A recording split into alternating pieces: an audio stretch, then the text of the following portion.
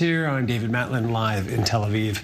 Now, as Israel moves to potentially annex parts of the West Bank, the Kingdom of Jordan, so tied to the Palestinian issues, finds itself in precarious political territory. Now, our Middle East correspondent Emily Rose explains.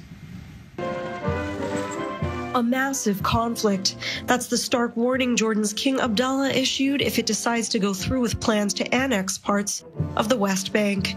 Israeli Prime Minister Benjamin Netanyahu is pushing for annexation, but it's a move which puts the Hashemite kingdom between a rock and a hard place, torn between its crucial relations with Israel and its ties to the West Bank and the Palestinian cause. They're dependent on the status that Israel confers, particularly with the United States, which is its biggest supporter.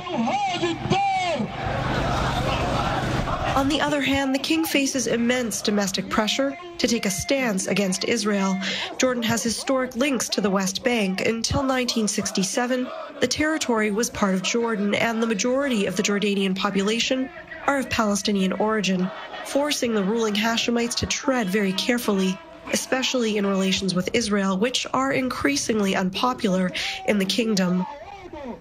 Last year, Jordan announced the end of a lease agreement that gave Israelis access to 2 pieces of land, once considered a symbol of peace between the 2 countries. Israel relationships in Jordan are considered a domestic issue, not foreign policy issue, practically, because there are so many Palestinians. And because even those who are not Palestinians are mostly Muslims. And a series of events have caused these relations to fray. The Hashemite kingdom, whose rulers are said to be descendant from the Prophet Muhammad, is the arbiter of holy sites at the Flashpoint Temple Mount complex. Recent calls from Israeli religious hardliners to assert more Jewish influence there have angered the kingdom. And a lack of progress on Israeli-Palestinian peace hasn't helped relations either.